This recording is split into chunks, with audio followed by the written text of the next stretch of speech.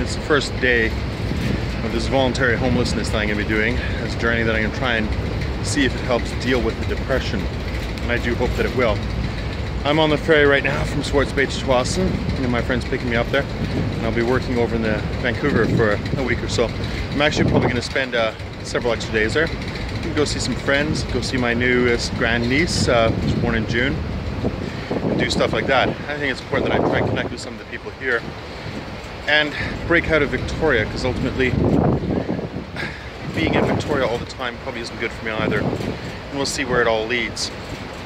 So far, today has been not too bad. I'm a bit tired, a bit exhausted, but you know, I left the house yesterday and I didn't leave the house quite as I wanted to.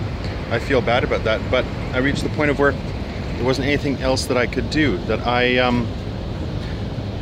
had done as much as I could, that I could financially and emotionally deal with, and I left it. It was a sleepless night. It took me a long time till I fell asleep. It was a friend's house. They put me up for the one night and took me out to the ferry this morning, but I'm hoping tonight will be a bit better, and I'm hoping the work that I'm going to be doing is also going to be better, and I'm looking forward tomorrow with lunch or dinner with my brother.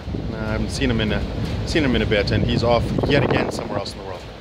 All right, thanks for watching. Bye.